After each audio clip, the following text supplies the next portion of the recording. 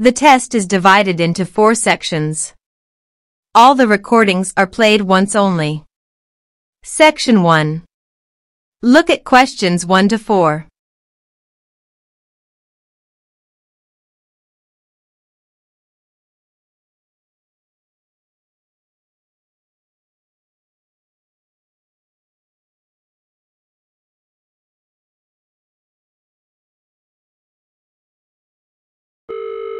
Hello? Hi, is that Tanya?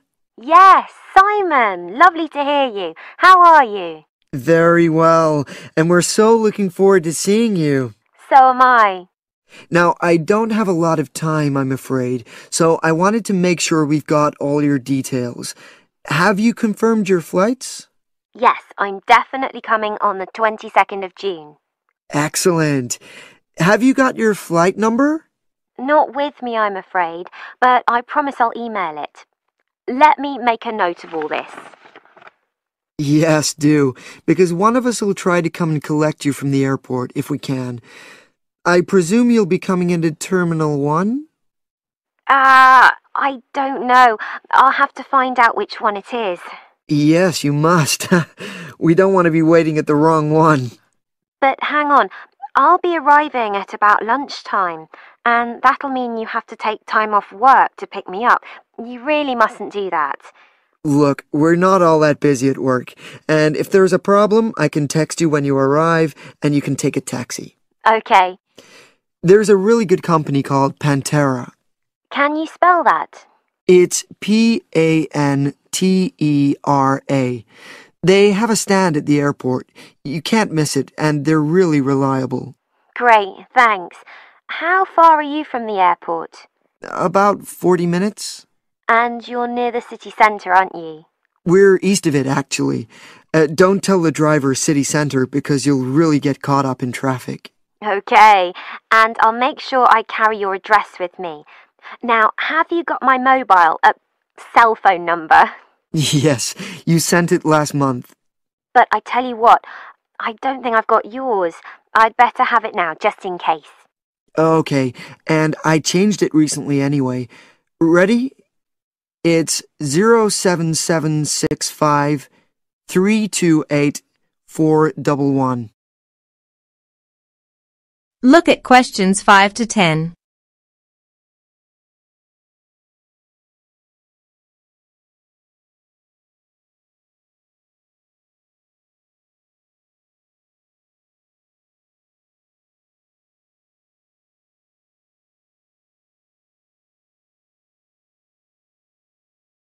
Thanks. Now, what should I pack? Well, all the usual, casual clothes mainly. Though you'd better bring an evening dress. We'll be having at least one fancy dinner in a hotel restaurant. Okay, now, when you're coming, unfortunately the weather is not going to be brilliant. I know, it's the rainy season. I'm bringing an umbrella. We have tons of those, so don't pack one.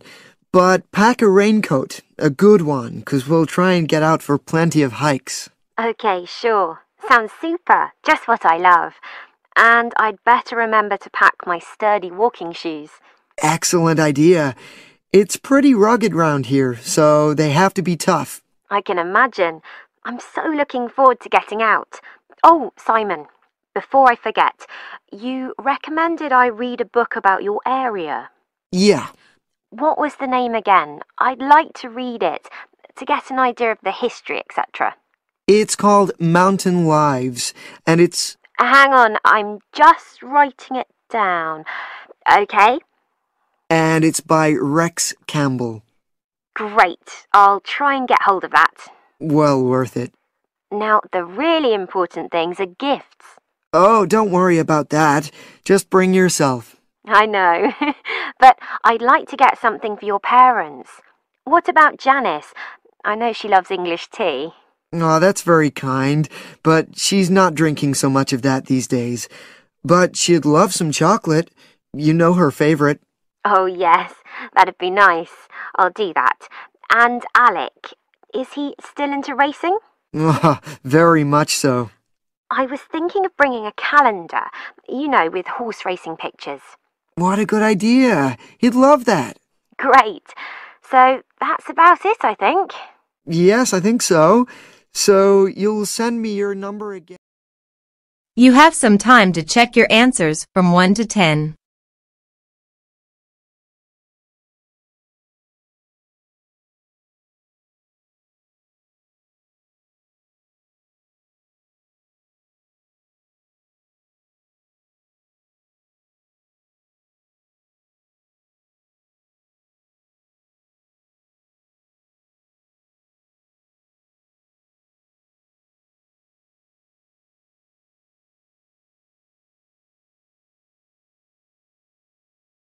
Section 2.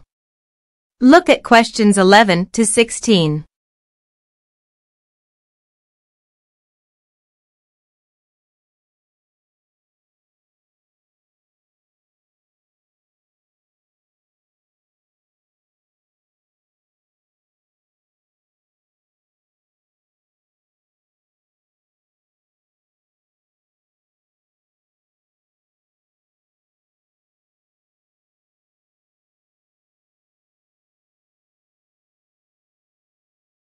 Welcome to Canberra's Park podcast.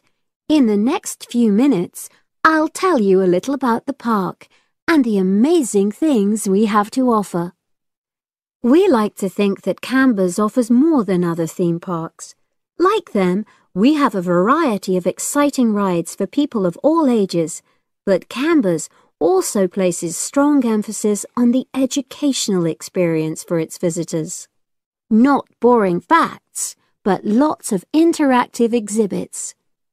Although it's mainly an outdoor experience, we do have some indoor activities if the weather gets too dreadful. The park's got a lovely, well-established feel, set in 80 acres of beautiful countryside, about 3 miles south of the tourist resort of Dulchester. The park was set up in 1997 by the Canberra family, but then taken over by new owners in 2004, who have maintained the original vision of the Canberras. It has lots of old trees, hundreds of flower beds, and a gorgeous lake. Canberra's has over 45 different rides, exhibits, and arcades. All but one of these is free once you've paid your entrance fee. We charge a small fee for our newest ride to reduce the length of the queues. You don't pay anything for parking. A family ticket for a family of 4 works out at about £8 per person, which is amazing value. Full details of current prices are shown on our website, along with full details of rides, etc., and directions for getting to us. We also have a number of special offers. For example, if you live locally, why not join our Adventurers Club, which entitles you to 50% off ticket prices all year round, and a special lane for all rides and exhibits, which means you don't have to wait to get into any part of the park. See the Offers tab on the website. We've recently added a number of new exhibits to the park, and we're particularly proud of our Future Farm Zone, which houses over 20 different species of animals, from chipmunks to dairy cows. The emphasis is on getting near to the animals. All of them can be petted, and you can buy food for feeding the animals. Many of our younger visitors say that this is the high point of their visit. And speaking of food, don't let the animals have all the fun. We have a total of 7 different catering outlets on the site. We're open 10 to 5:30 all year round, and cold drinks and snacks can be bought at any time during opening hours. And hot food is available most of the day in the Hungry Horse Cafe from 11 until 5, just half an hour before closing time. Look at questions 17 to 20.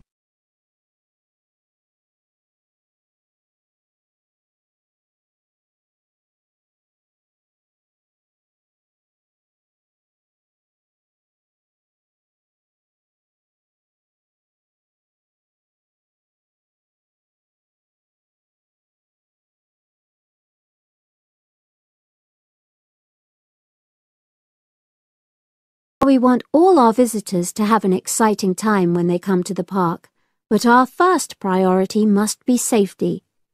Parents and guardians know their children's behavior and capabilities, but here at the park, we have set certain conditions for each of the rides to ensure that all visitors get the maximum enjoyment out of the experience and feel secure at all times. There are 4 major rides at the park. Our newest ride is the River Adventure, which is designed to reproduce the experience of whitewater rafting. No amount of protective clothing would make any difference, so only go on this ride if you're prepared to get wet. Children under 8 can go on this ride, but all under 16s must have an adult with them. Not all of our rides are designed for thrills and spills.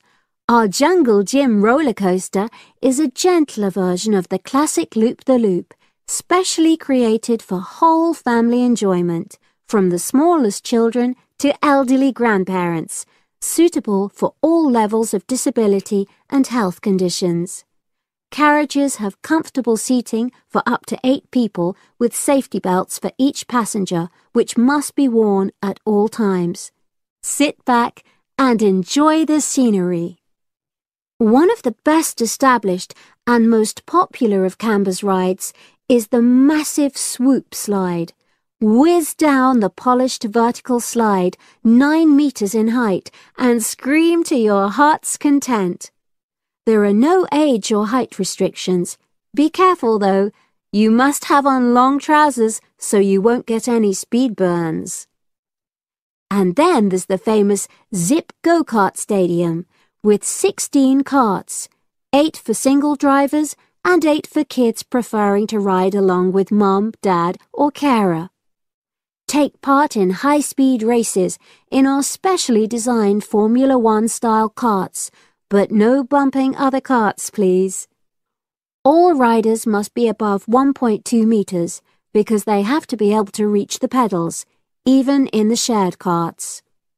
Full details of all safety features are available on our website at www.canberraspark.com.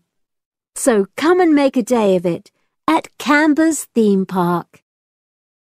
You have some time to check your answers from 11 to 20.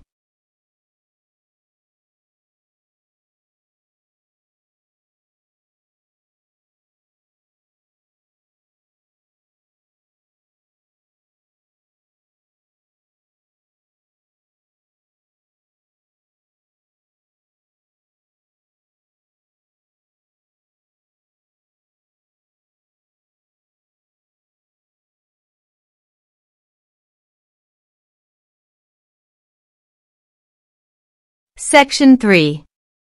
Look at questions 21 to 26.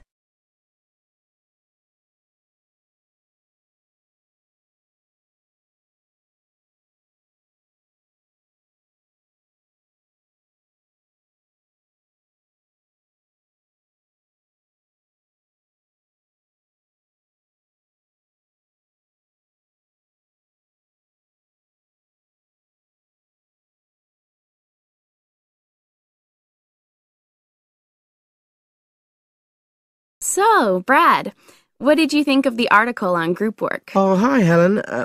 Yeah, it was pretty good, with helpful pieces of advice on how to make group work effective. I think we were lucky to be given such a straightforward text to present at the management skills seminar. Yeah. Actually, shall we discuss it now? Have you got time? Sure. It's only a 10-minute presentation. So we just need to explain and then give our views on the main points raised in the article. I'll jot down some notes. Right. So, there are 3 main sections.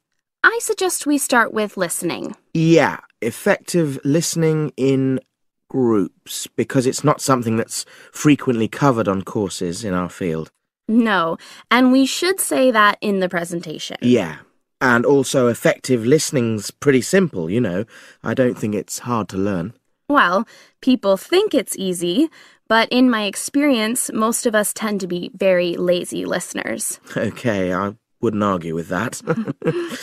Something I do think we should emphasize is the power of the listener's posture, gestures, etc., in making speakers feel respected. Not that you're just waiting for them to finish before jumping in with your own ideas. Uh-huh. Okay, right. The next section is on goal setting. Let's make sure we're clear what the article says on this. Yeah. Well, firstly, it says that all group members must be given time to explain their own goals. That's it, yeah. And then did it say that the whole group should agree on common goals? That's a bit too strong. It's more that everyone's agendas should be equally acceptable.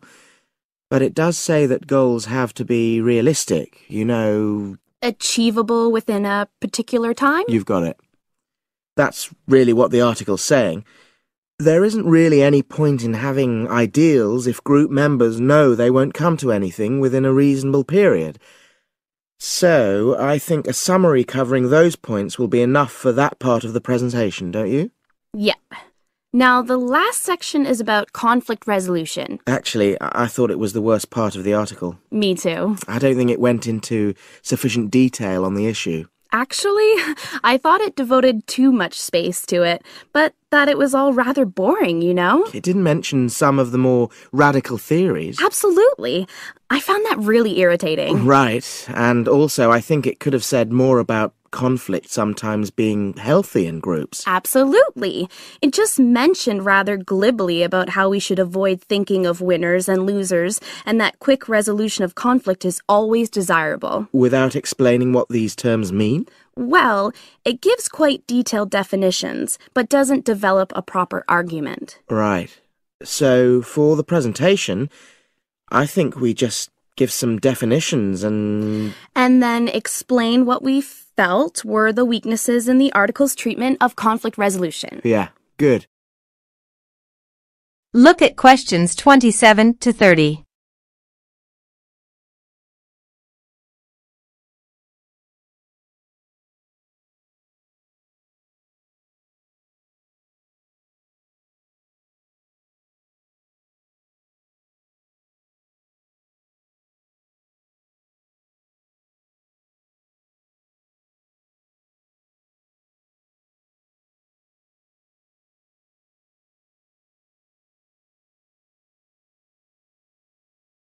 So, let's think about what we have to prepare for the actual presentation.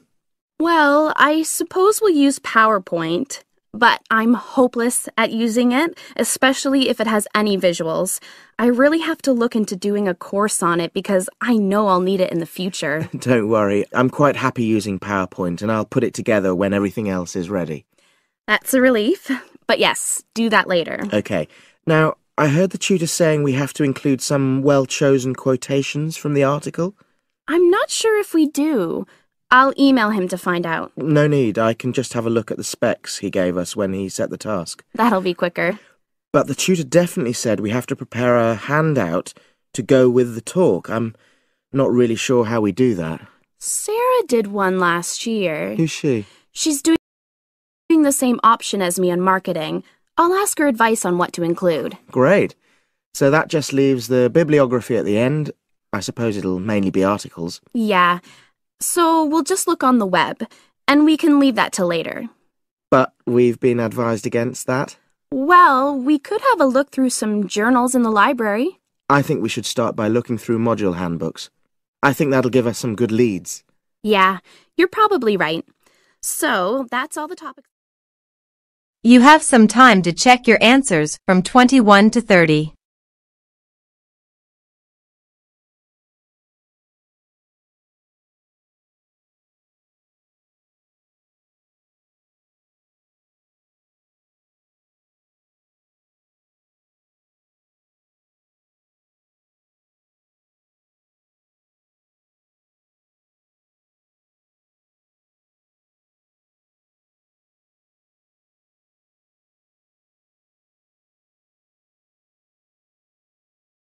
Section 4. Look at questions 31 to 40.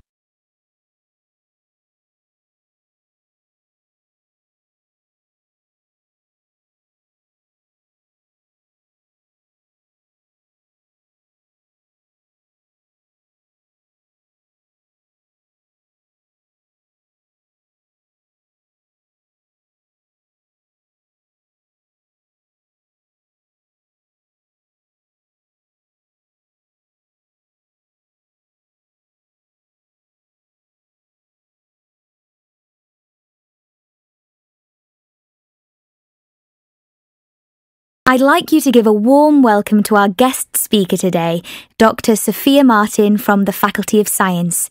Dr. Martin is an expert in energy conservation, and she's going to talk to us about ways we can conserve energy in the home. This is a very important subject, as the world we live in is facing dramatic and potentially destructive climate change as a result of our excessive wastefulness and aggressive exploitation of natural resources. Thank you for the kind words, Alice. You are quite right. We face an unprecedented climate crisis, and it is up to each and every one of us to do our bit to help stop global warming. Believe it or not, if we all took some simple steps, we could dramatically reduce our carbon footprint and help protect the environment. It is not a cliché. It is not silly nonsense talk. One person really can make a difference, and I hope that after my speech today, you will understand how. But first, what exactly is your carbon footprint?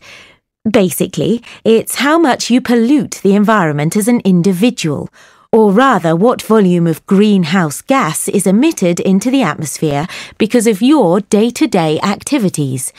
The key to stopping global warming is for each of us to reduce our carbon footprint, and if we conserve energy in the home, we can achieve some truly dramatic results. Our homes are actually very inefficient from an energy conservation perspective. Indeed, more than 65% of all homes aren't insulated enough. This means that they lose heat and that homeowners waste a lot of energy, not to mention money, on heating during winter. So, the first step is to fit adequate insulation in the attic and outer walls of your home. This can reduce your heating bills by as much as 25%. What's more, the government offers grants to people who want to have their homes re-insulated, so it isn't a very expensive process, and you will probably recoup your investment within a couple of years. I would encourage everyone to consider this course of action. Both your wallet and the environment will thank you.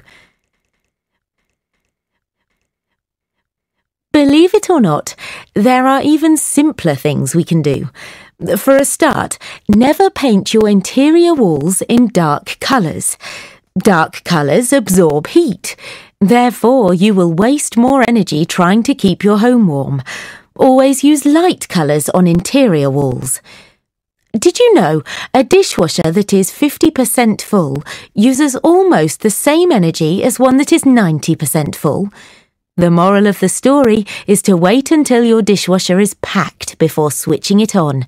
It'll save you and the environment. The same is true of most household appliances, so try to use them only when necessary.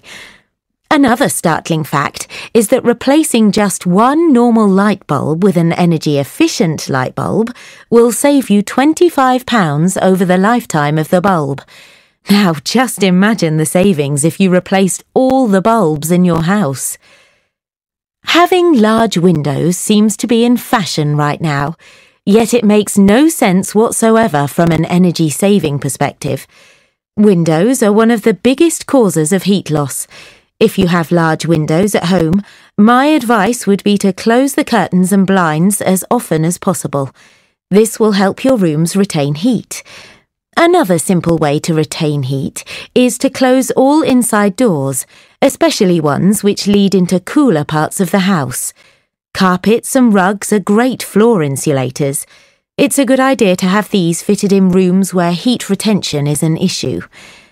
I would strongly advise people to consider erecting solar panels on their roofs. You don't need to live in a constantly sunny place to reap the benefits of these. Even our English weather will suffice. Solar panels can generate enough energy to heat your entire hot water supply, which is fantastic when you think how much you pay for this service at the moment. And of course, I would encourage people to continue recycling and composting waste. The next generation will thank us if we act now, and rightfully condemn us for failing to. Well, I can only hope you have found this speech informative and that I have highlighted the importance of the individual to the cause of environmental protection. Thank you for your attention. I'll hand you back to Alice now. Some time to check your answers from 31 to 40.